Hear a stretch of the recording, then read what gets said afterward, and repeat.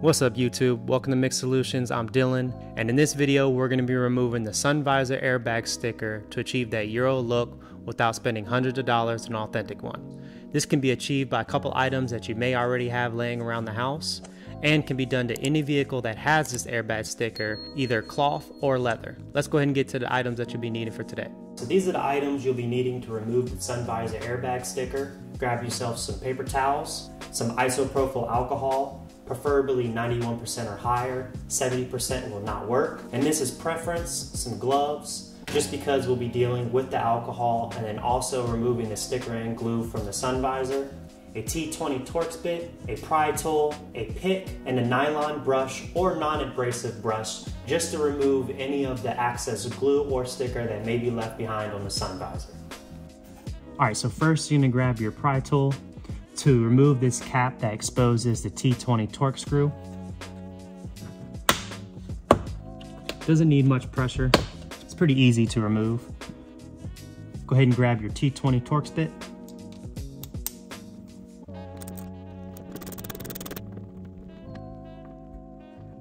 Go ahead and close this so it's like if you're about to snap it back in place. Go ahead and tilt back towards you and then pry out nice and slowly, and that'll expose your power cable. Then you want to grab your pick tool, and that'll be the way you'll remove the power connection.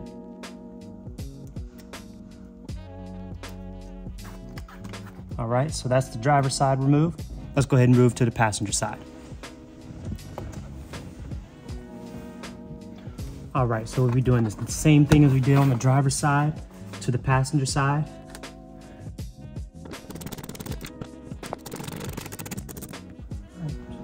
And remember to close it. Act like you're closing it. Pry towards you and then pull forward. Just be careful while you're doing it, because there's a tight hook right here that kind of hooks onto the top, and that's how it hooks in place. And then you can go ahead and slide this piece out like that.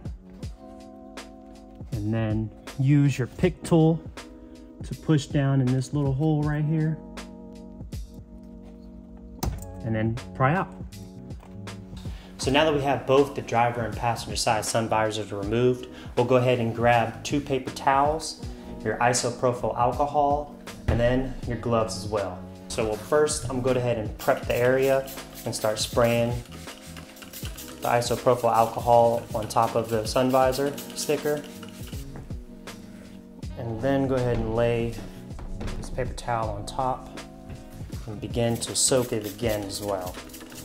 You want to get a nice generous amount on there so you can have it sit for about 3 to 5 minutes or longer. But first we're going to try 3 to 5 minutes. All right, and then I'm going to go ahead and just smooth it out. I'm gonna go ahead and spray some more on top. I'm gonna put as much as I feel like, just because I wanna make sure that this comes off in one good peel, or try our best to. Make sure you just rub it on there, just to remove any air bubbles that may be under it. So now I'm just gonna let this sit for about 3 to 5 minutes, and then we'll see how it looks after. All right, so after checking, I'm just gonna keep it sitting here for a little bit longer, just to make sure that we can actually get this sticker off without any problems. It still seems that it was a little tough getting it off, so I'm gonna let this sit just for a couple more minutes, and then we'll see how it comes off. All right, so we tried after 5 minutes and checked it. Still felt like it wasn't ready yet, so I went ahead and sprayed a little bit more and let it sit a little bit longer. So now we're gonna go ahead and peel one off and start the peeling process.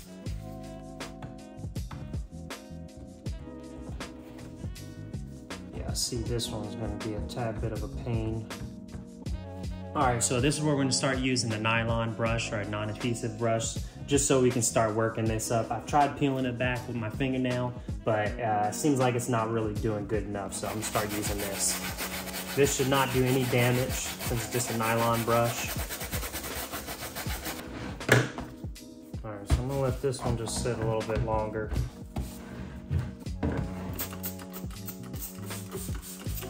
Go ahead and test out this one. This one seems to be coming off a lot easier. So I'll let that one over there sit a little bit longer. And I'm leaving the paper towel on the back just so we don't let it dry out, so it get easier, just in case we see if it gets easier as we work our way down. But yeah, this one's definitely going a lot easier. I wonder if we use this. Oh, this takes it right off.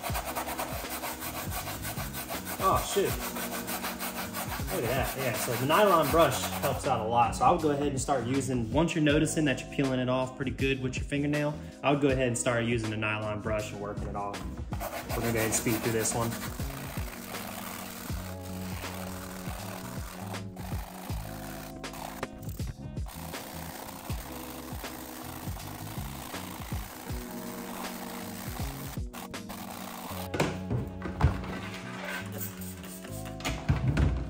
I just sprayed a little bit on there after I scraped it all off, and take a microfiber and just kind of clean off the excess so we can kind of see where we're at.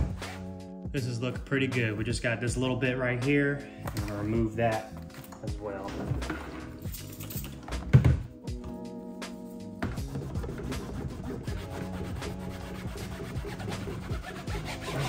You can kind of see the outline just a tad bit. But while you're inside the car, you're most likely not going to see it. Use my nylon brush to kind of work in these creases where some of those stickers kind of got worked into. All right, so that's the first one. That's looking really good. Let's go ahead and start on the second one. Oh yeah. So after letting it sit for longer than 5 minutes while I was working on one, I advise to keep that paper towel on there so it can keep on soaking up, so you get the easiest removal. Yeah, definitely use this nylon brush, helped out a lot.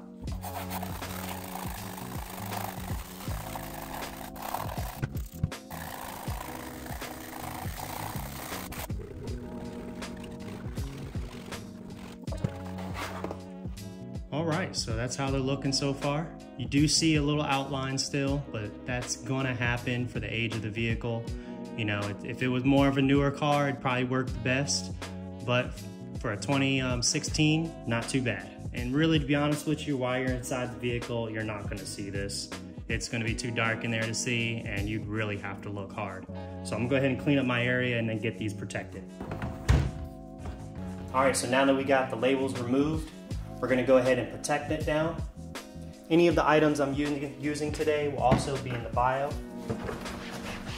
If you have any questions about what I'm using, just go ahead and reach out to me.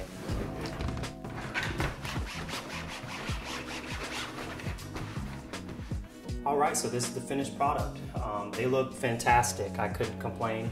You're gonna see a little bit of the outline, like I mentioned, but other than that, these came out very well. So let's go ahead and get them installed and see what it looks like. All right, let's go ahead and reinstall our driver's side sun visor. First, you're gonna wanna make sure you clip this power cable back in, make sure it's a little snug, and then tuck that cable back in there. And then tilt towards you and hook. And it'll hook in place, and then tilt it back.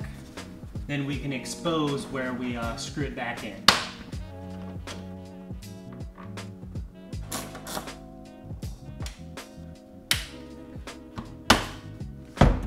Oh yeah, that's so much better.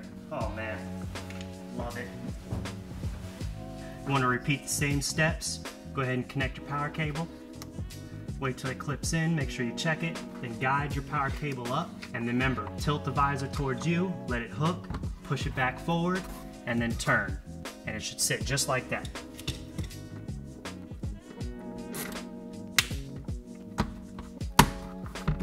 Oh man, it just changed the whole interior. So much cleaner, so much cleaner. All right, so we got both the sun visors back installed, and it turned out very well. Couldn't be any happier. I'll no longer have this bright yellow sticker sitting in my face, and if I forget to put the sun visor back up while taking a photo or video, I'll no longer run into that issue. Like I said, this can be done on any vehicle with a sun visor sticker, cloth or leather. If you have any questions about the DIY, leave it in the comments section. Also, any tools that I used during this video will be in the bio. Don't forget to like, comment, and subscribe, and I'll catch y'all in the next one. Peace.